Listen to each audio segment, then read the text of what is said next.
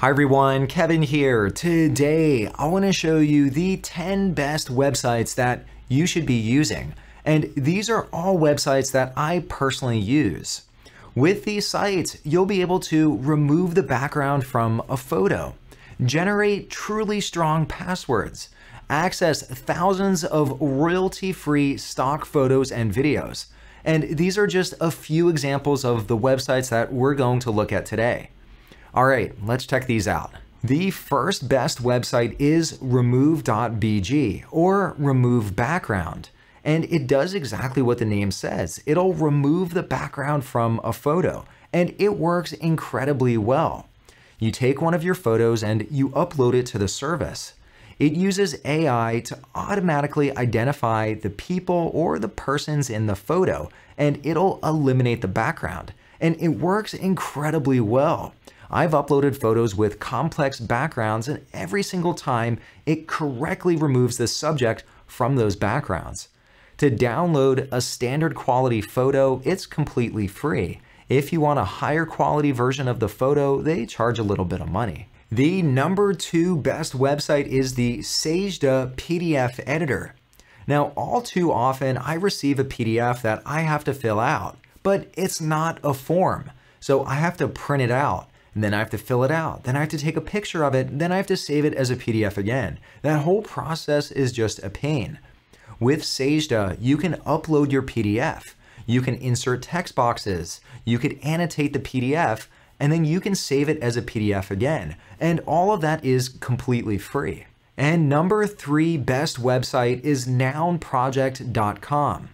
On the site, you simply type in a word, and then you'll find icons that match that word. This is especially helpful if, say, you're pulling together a PowerPoint presentation and you just need that one specific icon. Or in my case, when I pull together YouTube thumbnails. I recently created a video on data entry forms in Excel. I searched for data entry form on Noun Project, and what do you know? There was an icon that matched that. Once you find your icon, you can save it as an SVG or a PNG. You can use icons entirely for free if you provide attribution, or if you pay $3, you can use it royalty free. Best website number 4 is passwordgenerator.net, and it'll help you pull together a very strong password. Now, believe it or not, 2 of the most popular passwords in the world are 123456 and simply password. Now, you could do better than that. That's all too easy to hack.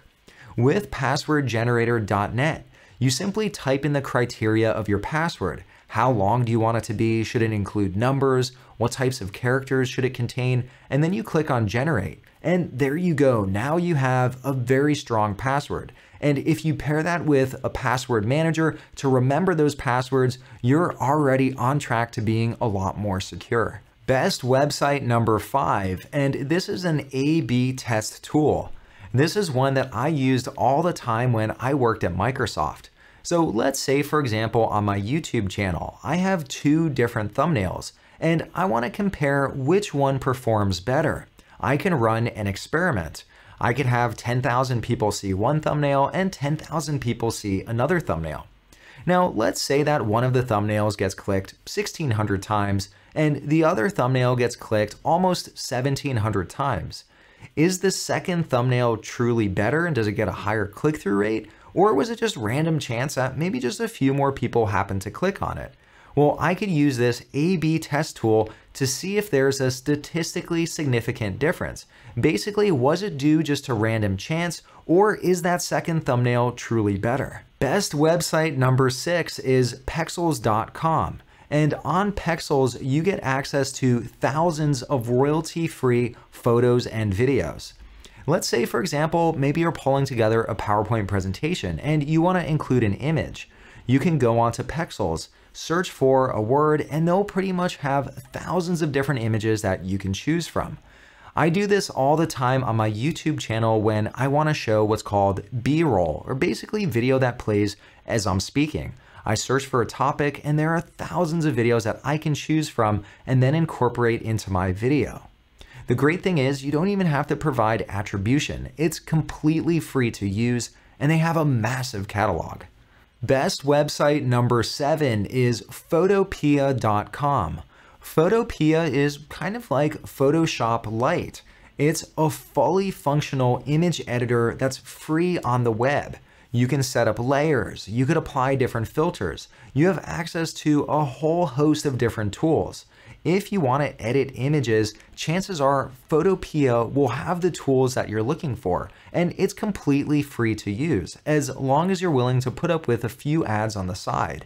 Best website number 8 is google.com/flights. Anytime I book a trip, I always start my search here.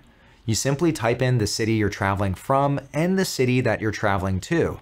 And then Google Flights shows across all different airlines what the different options are. And what's really nice is if you're looking for traveling at the most inexpensive date, they have a whole bunch of different tools that let you visualize over time what the pricing looks like. Once you're ready to book your trip, they'll send you off to the airline website where you can formally book your travel. The thing I like about Google Flights is it's a really clean design. It's really performant, and at least from what I found, I'm always able to find the best deal. This brings us to best website number 9, and that's office.com. I know, I might be a little bit biased with this one. I used to work at Microsoft, and I personally worked on office.com. But hey, I don't work at Microsoft anymore, and I still use it, so it's gotta be a good website. When you go to office.com, you can sign in using a free Microsoft account.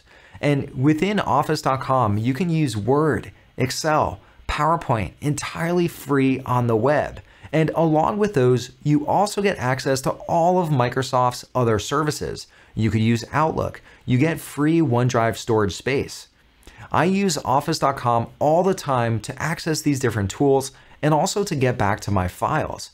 This brings us to best website number 10, You're Getting Old. And thanks for watching this video. Since you started the video, you've now gotten 8 minutes older. Hopefully that was time well spent. If it was, please remember to like this video. With YourGettingOld.com, you type in your birth date and it'll tell you how old you are in days, how many birthday candles you've had throughout your entire life. It'll also show you different milestones throughout your life. The thing I like about this website is it makes you appreciate the time you've had on this earth, and it also serves as a good reminder to make the most of the time that you have left. Before we wrap up today, I want to leave you with one additional bonus website. And when I think of the billions and billions of websites in the world, this one website is clearly number 1. It's better than all of the other websites that I shared with you today. On this website, you can find very high quality tutorials, and you could also see this handsome face at kevinstratvert.com. That's right, that's my new website. You can check it out and you can find all of my different tutorials on there, and it's all completely free. Let me know what you think, what do you like, and what else do you want to see on this website. To see more videos like this, please consider subscribing, and I'll see you next time when we're all just a little bit older.